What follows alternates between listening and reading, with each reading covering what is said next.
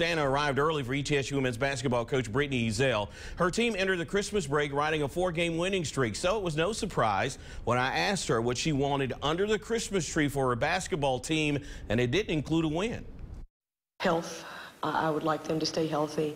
I would like them to continue to enjoy the game, so let's just say joy.